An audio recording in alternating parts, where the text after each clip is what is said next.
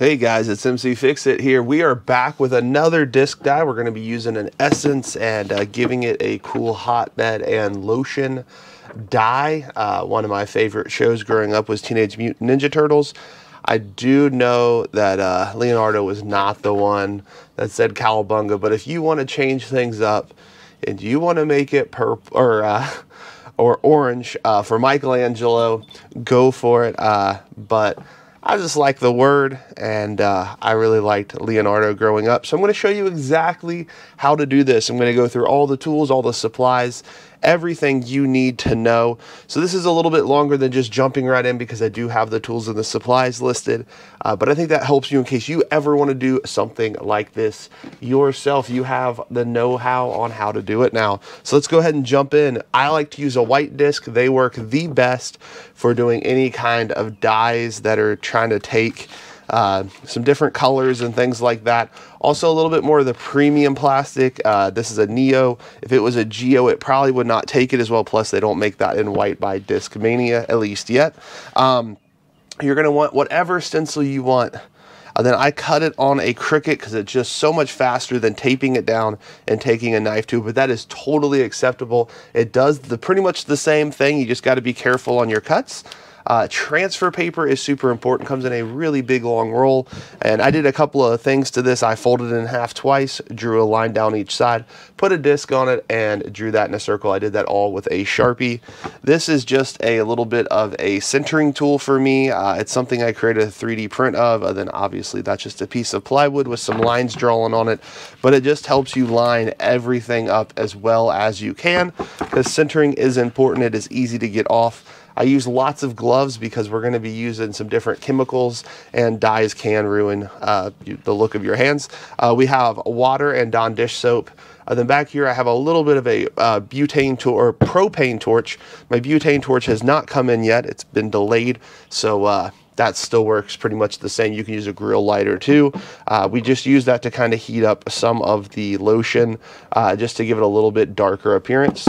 Burner. This is just a standard electric burner, really cheap on Amazon. Acetone helps get rid of the original stamp, and if you have any mix-ups, this is Lotion. This is Pro Chem and Dye. I use a 1/4 of a teaspoon.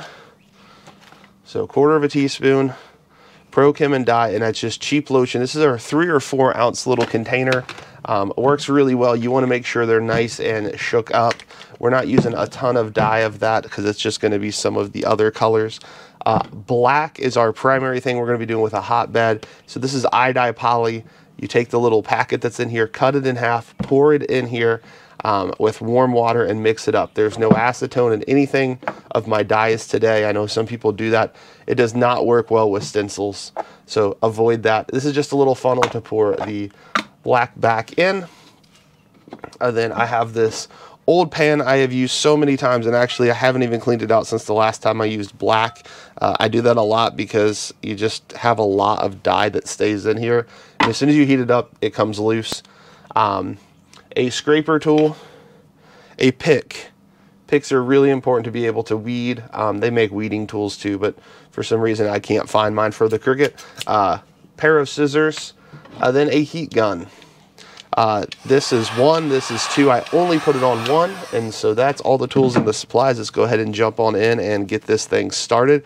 So I like to set up my work area. The things I don't need right away, I do kind of put away or push back just to give myself the best work area possible. So go ahead and get on some gloves. Oh, and I don't think I mentioned paper towels. Those are super crucial, or some good quality rags. Old white t-shirts, things like that work really well. We will be going through a number of paper towels today because of how we're doing our dye. So go and take your acetone cap off. You don't need a ton of acetone, but just go back and forth. Get that original stamp off. I will say one thing, I love Discmania disc, and I really like the Neoplastic, but these are produced by Latitude 64, and there are sometimes that it seems like they press the stamp in a little too hard when they're doing it, and so you really have to get everything seated properly, and sometimes you can still see some of the original stamp even after you've done this, which a lot of, whoa, throwing stuff at me today. I don't need black dye today, thank you though. We're going to be using a hotbed dye for black. Don't know why that just popped off and came down. And sometimes you pick up colors from your table if you've used it many times. Also, if you're doing this in your kitchen, please put down a big, huge rag, something, beach towel, I don't know, something. You don't want to ruin that. I do use a little bit of Dawn dish soap and water real quick. A couple of swirls on that. Just helps get everything clean, and acetone is corrosive, so it eats through everything. Next thing we're going to do is go ahead and start our weeding process. For the hotbed dye we're going to do first, we're going to pick everything that we want to be black. So anything you don't want to be black, you don't pick. I am going to push down just a little bit.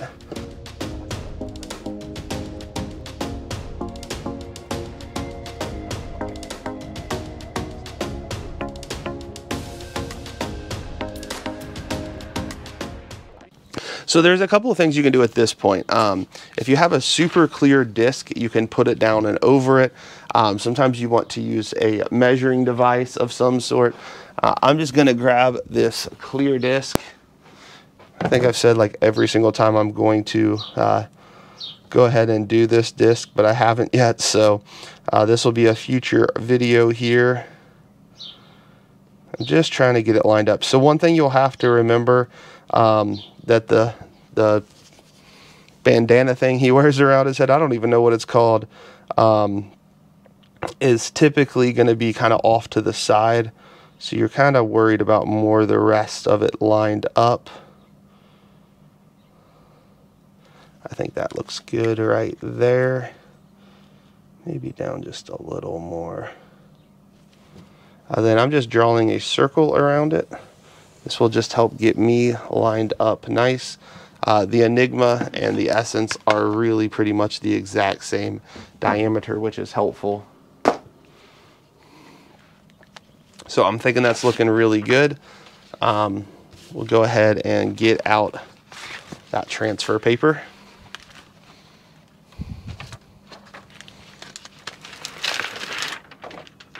And with this, the goal of it, and I'm going to kind of scoot it off to the side a little bit so my head can be straight over top of it, because you really do want to focus on getting this very well lined up. I think that looks pretty good.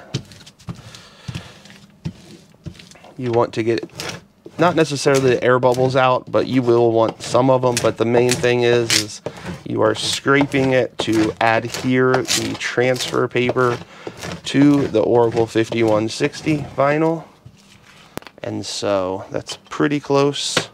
Actually, I'm going to leave that back down here for another second. We're going to go ahead and peel off the back side. And hopefully we don't have to do too much. Sometimes I flip it over, just kind of depends. You're pulling at about a 45-degree angle.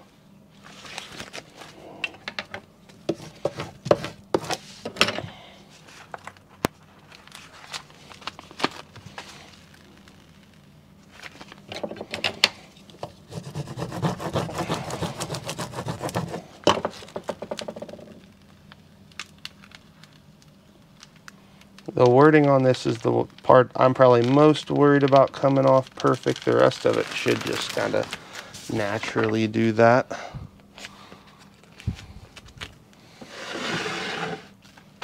And then I'm just going to make sure that's flipped upright. And then you can go ahead and dispose of that.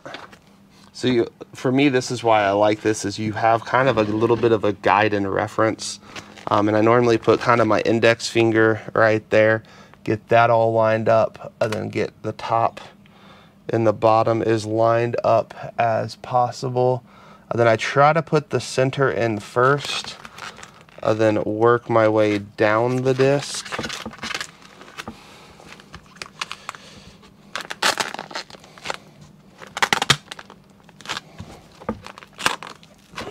Trying to get as many of the initial air bubbles out as possible. Okay, so we're done with that part. I'll go ahead and flip my disc over. And go ahead and put it on just like so, all the way around it.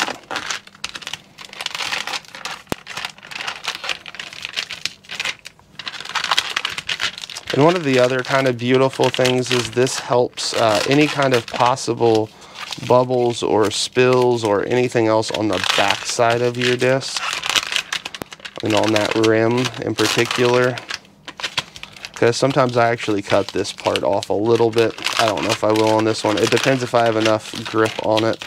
So go ahead and flip this over now. We will spend a few seconds making sure all of this is properly seated. And then we're going to spend a lot of time getting all the beautiful little air bubbles out. So you pull this back at about a 45-degree angle. Beautiful. beautiful.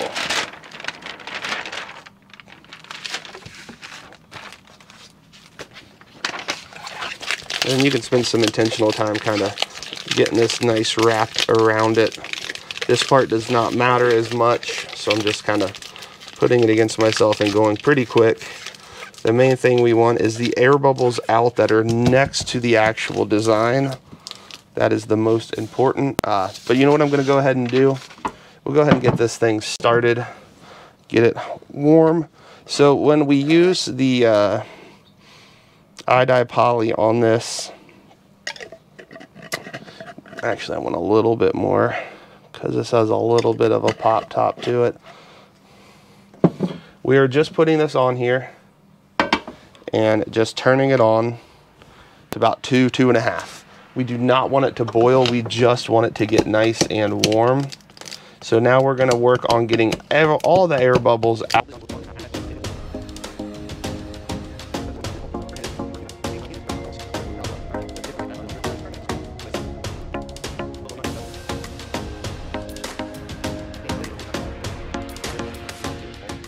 If you look over here, it is just starting to smoke just a little bit. That is all we want. We are not looking for it to go crazy smoke. You can see it starting to smoke. That is all we need it to do. I like how that looks.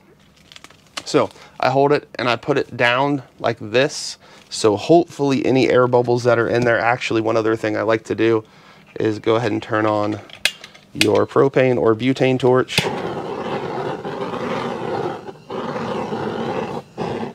Seems silly, but that actually helps pop any additional air bubbles on the top.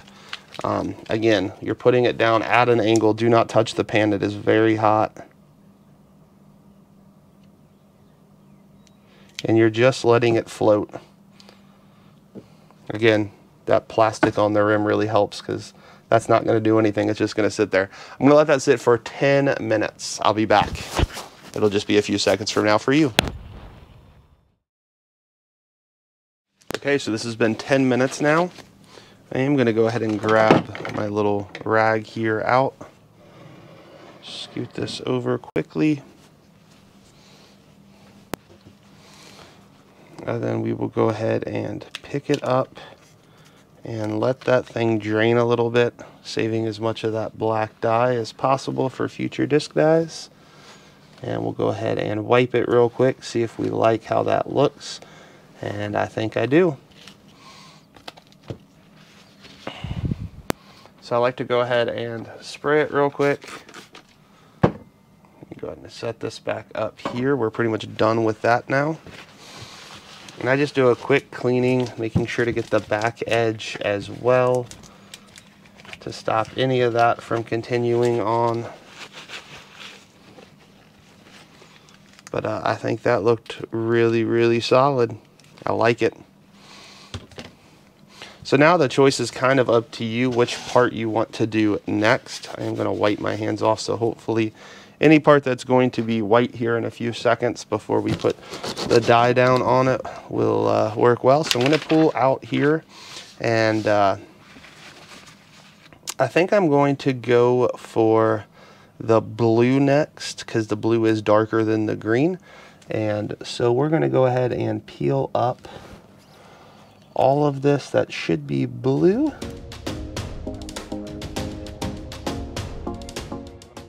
how I do the lotion is sometimes it takes forever. If it's a really hot day, it goes much quicker.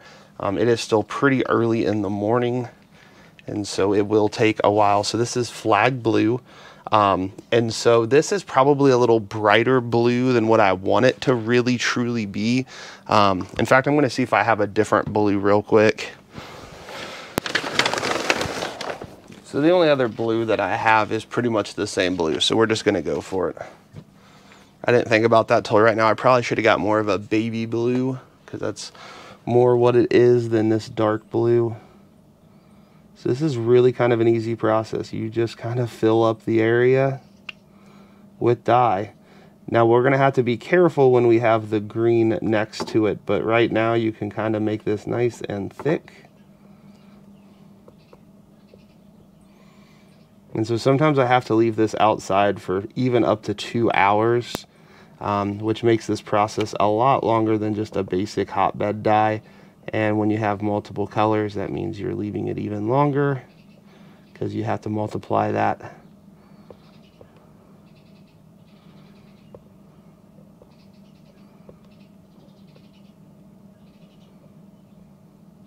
So just like that. Was not very difficult to do. Oh, I accidentally still had that on. Make sure you turn that off. And I just hit a little bit of heat onto it.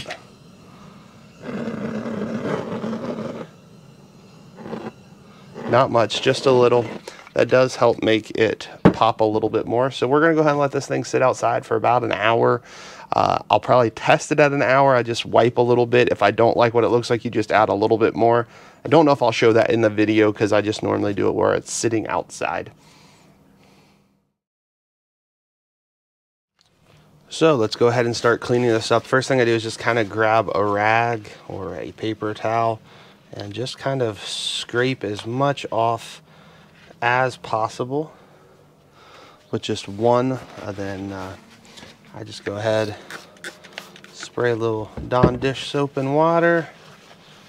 And man, that turned out perfect. So that was 1 hour of sit time.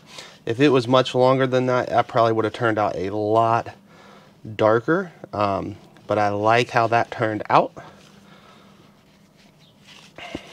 Also, washing it off kind of does help the dye to stop dyeing the disc as well. So we're going to go ahead and peel off the last layer for the green. So right here and right here.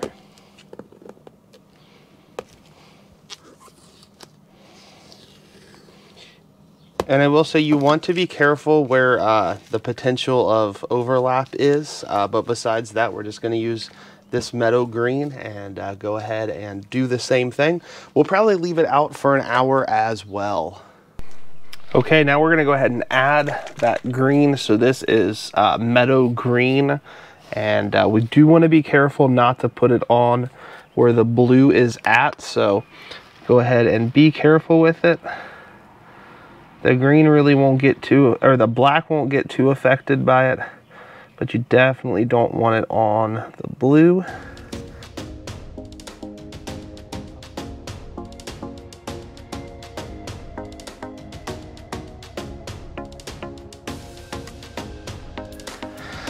And go ahead and do it. So 1 hour later, we'll be back. So we are back. We're going to go ahead and check to see how it looks. And just sliding it off. Oh, I love it. Now this was not outside very long because it did get dark and there's a chance of rain. So I was not able to keep it outside as long as I was planning on it. But I really like how this one's turning out. And you use a lot of paper towels, so sometimes you do run out, and so I'm gonna go ahead and clean it off nice and good. But I like that it's not super bright and dark. And we'll just go ahead and hit it up with some soapy water to stop anything from continuing. And I think it's gonna pop well when we weed the rest of it. So let's go ahead and start that final weeding process.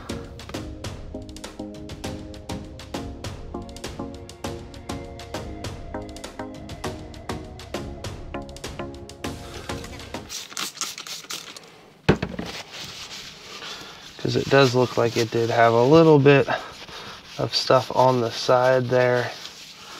But yeah, that's awesome. Bringing back some childhood memories right here. And I might have to take it to the sink to get, there does seem like there's just a little bit of residue from that vinyl on this part right there, but not bad at all. I am really, really happy with how that one turned out. Sometimes you get some better ones than others, but that is pretty awesome. Thank you guys so much for watching. If this was helpful, please like, subscribe, comment. Let me know if you like it and if you'd throw it. It is an Essence, so pretty understable, but a great thrower for a turnover shot. Thank you guys so much for watching. If this was helpful, make sure to like, subscribe, and comment. Thank you again.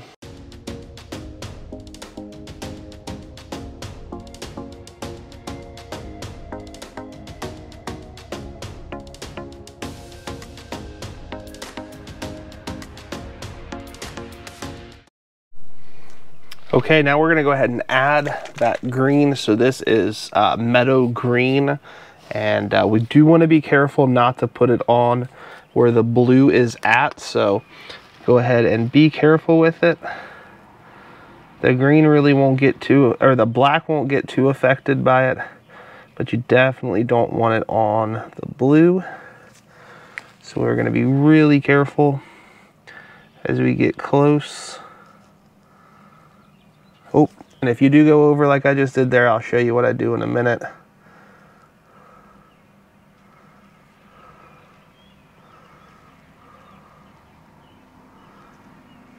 It is very easy to do that by accident, but again, you don't want to if you can avoid it. And that's a pretty thin area, so.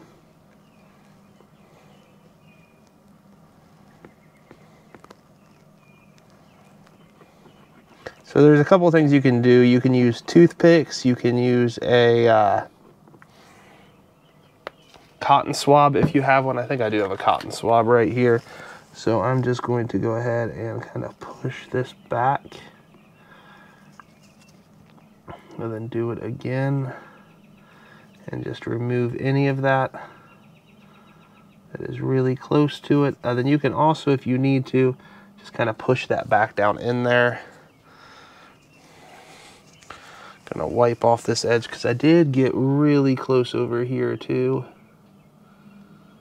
And we just want to be extra careful that we don't get that changing into the wrong color. And then I'm gonna go ahead and kind of turn it like that so I can get to the top.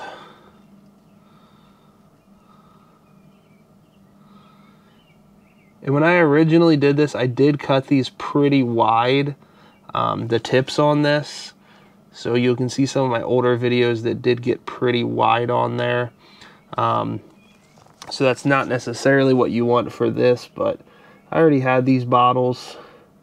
These were from an old tie-dye kit I had, and so that's why I'm not exactly certain the exact ounce, but I believe it's between 3 and 4 ounces. But it came in one of those kind of big kits.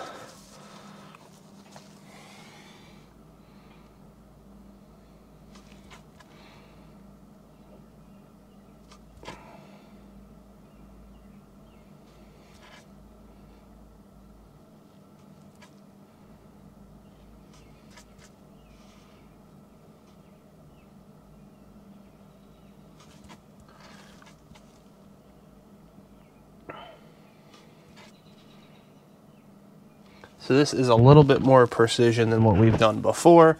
And then I'm gonna go ahead and just lightly cook it.